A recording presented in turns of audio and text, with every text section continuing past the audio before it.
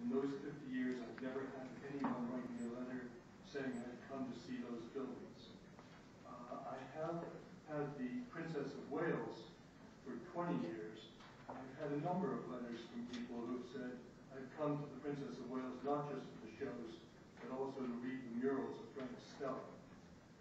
I have, since announcing this project, had 3,000 people tell me that they want to see this building and want to come to Toronto and look at what it is that we're building. I've just come off a panel in the Phillips Collection in Washington, and enormous interest, and they're up on their website. I want to use the next 4.5 minutes, if I may, to show a film by Charlie Rose, where they invited Frank Gehry to write a letter to himself as a child and tell himself what it was that he had to know to become Frank Gehry and some of the adversity that he faced in wanting to do these buildings. I think it will help explain why I believe this could change the city in very positive ways. And they want to leave the room. It's a film that was not shown in Canada. It was for American TV, and yet it's all about us, and I hope you'll see my building.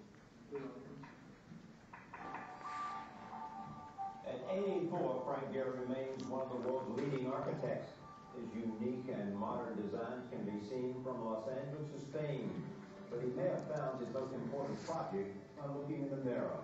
Gehry shares the challenge he faced growing up in his note to self.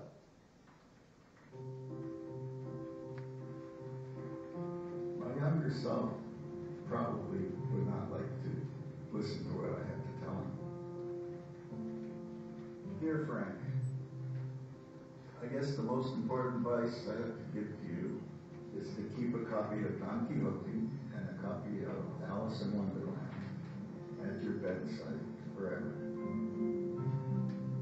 The world is an upside-down place, and you have to make your own logic out of it. Believe in yourself and be curious. Follow that curiosity every day in everything you do. You were born Frank Owen Goldberg in Canada in a climate of anti-Semitism. You'll be the only Jewish kid in the elementary school, and they'll beat you up regularly for killing Christ. You can't change this. You can't change who you are, so you got to stay the course. In your family, your mother and father will be tough on you. Your father will be worried that you're a dreamer and you won't amount to much. Your mother will compare you to her friends' children, and in her eyes, you'll always fall short. But understand, this is their version of love. They had many, many of their own obstacles to overcome. Watching them struggle through these hardships and survive it, pick themselves up, get to work. This will give you a model of courage you will carry with you your entire life as you face probably larger and more complicated crises. Your mother will introduce you to the Art Gallery in Ontario, where you will develop your lifelong love of painting and sculpture. She'll also take you to Massey Hall to hear classical music concerts that will ignite your soul. You know that art will be your salvation. In college, you'll figure out how art plays into your life. Glenn Lucan's your ceramic teacher will introduce you to architecture and open up the world to you. You'll find a profession that makes sense to you, and it gives you a sense of personal pride. You'll be tested again and again. You'll have a teacher tell you that this ain't for you, Frank. Find another profession. Man, just get pissed off. Ignore him. And vow to prove him wrong. Once you find your passion for architecture, work your tail off to understand and build expertise on every facet of the profession. No matter what you do, however big or small, make it the best thing that you can, because you'll be judged on everything you do. Make sure everything you design and build adheres to your highest standards. Push back on people who try to delude this mission. And partner with people who support the best. Take every crisis as an opportunity to do better work. And finally, create buildings and places that engage people. It doesn't mean pandering to historical models of the past. Question everything. Be curious forever. And never forget that life is about people. So make buildings for people. And always use natural light because it's free. Thank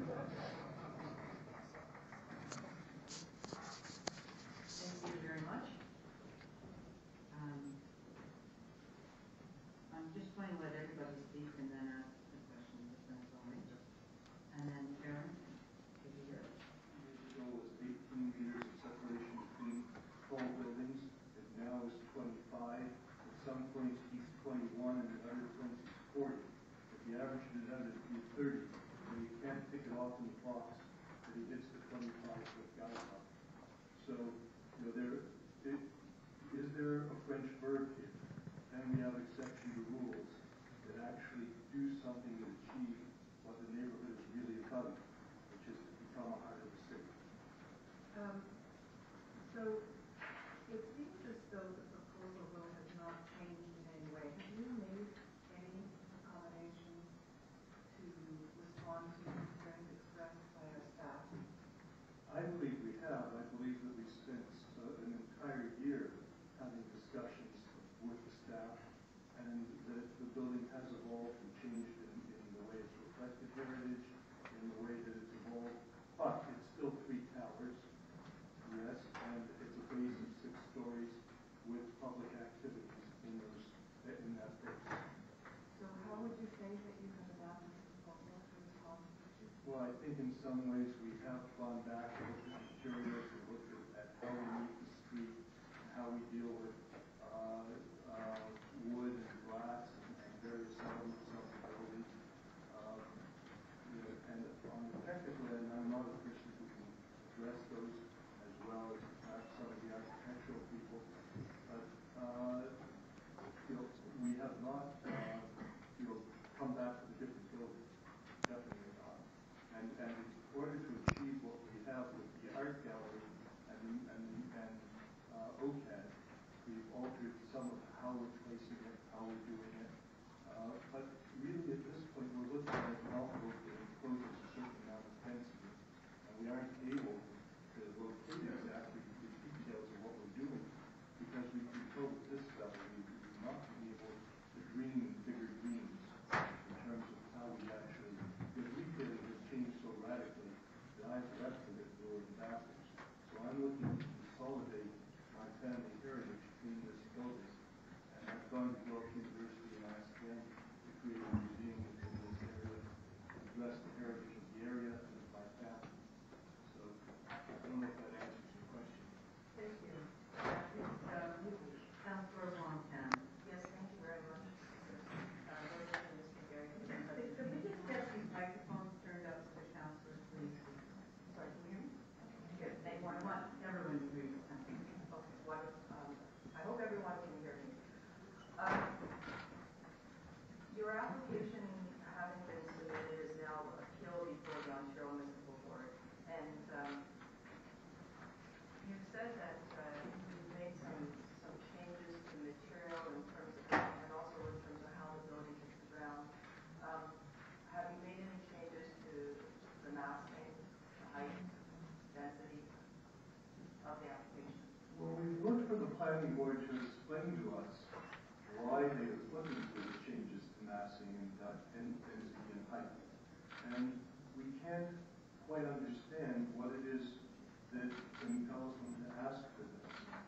In terms of the facilities, we've done studies, and it seems that the sewer systems will support it.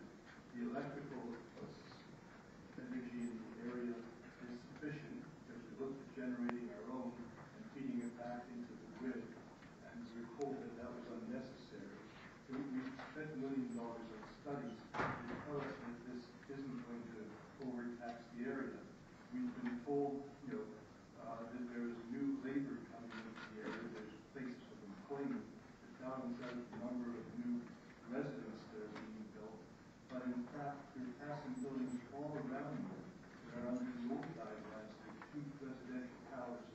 behind the tip, there will be 18 meter separation or 18-meter separation, not new separations.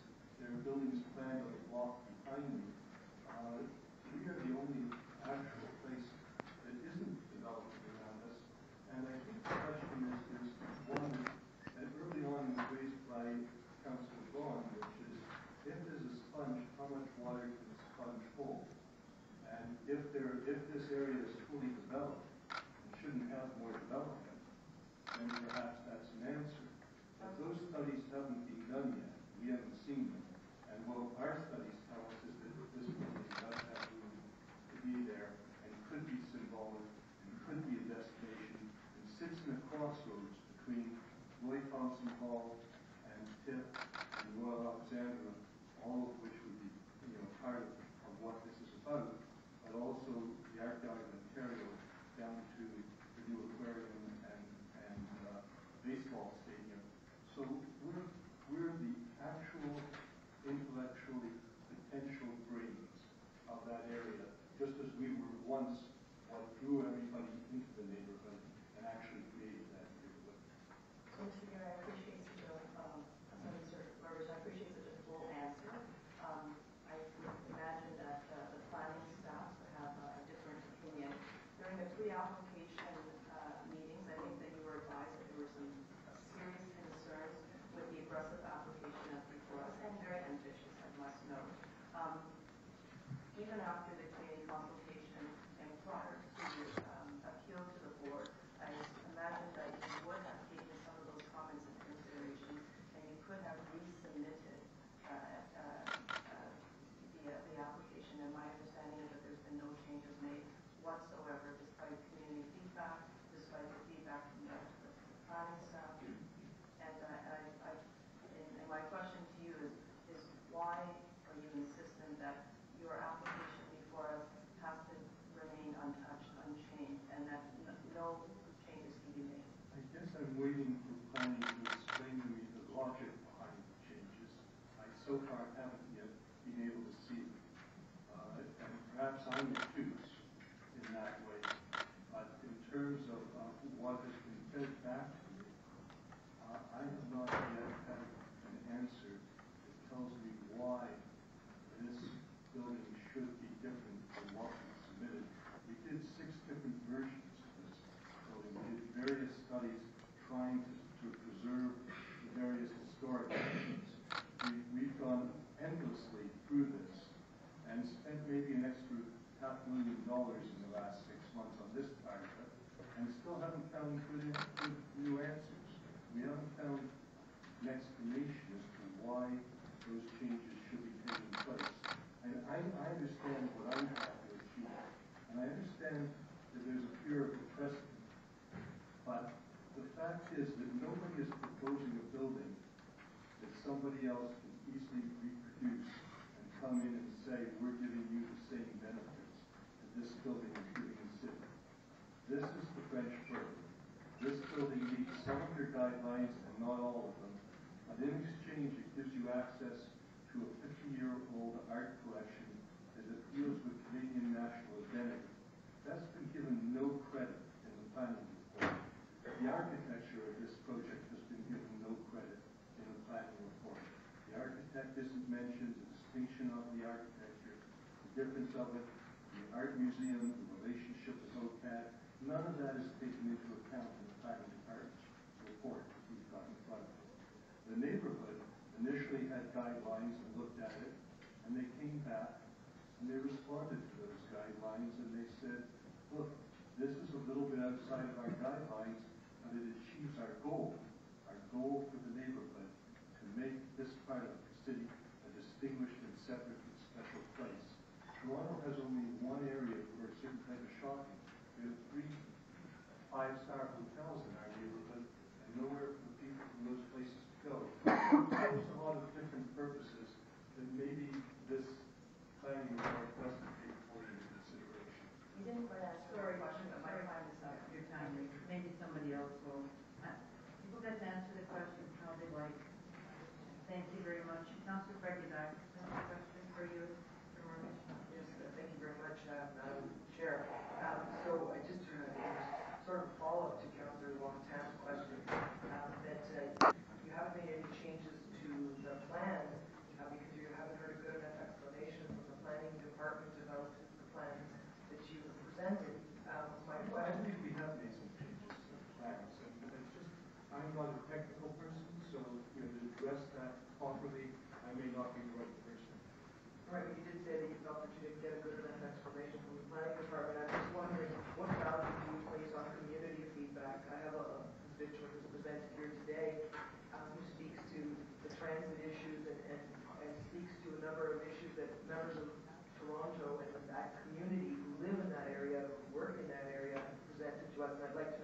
value you place on their opinion. I understand that you haven't received a good enough explanation from the staff of the city, but are you placing any value on what the community has to say? It's actually direct with you. We can move to the Yes, next. I do place a lot of value on what the community has to say. You know, it's a big community with many different opinions, and we've been receiving a lot of feedback, and change is a difficult thing, and not everybody wants change, and I understand that. I wish that a lot of things in my life had stayed the same, and I could, you know, and so I'm sympathetic about it. At the same time, I can't always achieve what I'd like without taking risks and taking change. And so, you know, I've listened. I think I've tried to address what I can. We certainly are interested in how this neighborhood performs in terms of the street, in terms of more space, taking traffic off of John Street so it can be closed, and re-looking at how streetcars work on King Street, and all of those things are impacted by what we're doing. So if you were to hear from members of the community something that you thought was good enough that you would incorporate into your plan to change your plan, because I mean, we know that change is a difficult thing for everybody, would you be prepared to listen to those? I would be very listening, and I would love to, but you know, I want to make the best building I can. I'm not trying to do something that isn't in the city's interest or the people of the city's interest. I'm trying to live the game and say architecture is important and that we should do a little better than we've been doing. The buildings that we have are not representing us the way that we're going to need to be represented in a very competitive world. This is a city that can't hide in the weeds. This city is going to have to compete with a lot of other cities. I go out there and fight to bring shows into this city against other cities. So I'm a privileged person. I'm very lucky. I get to go to a lot of cities in the world, and I know what the competition is. And that's what this is about. This is about saying this is an important city, and we're going to be able to hold our heads high amongst other cities. Thank you very much, and I appreciate, and I think everyone in the city appreciates everything that you do for this city and everything that you have done as well. So. Councillor Mato also has a question. Thank you. To Madam Chair. Looking to Mr. Gehry. Earlier you said in your submission that Toronto has changed. It's not the Toronto that you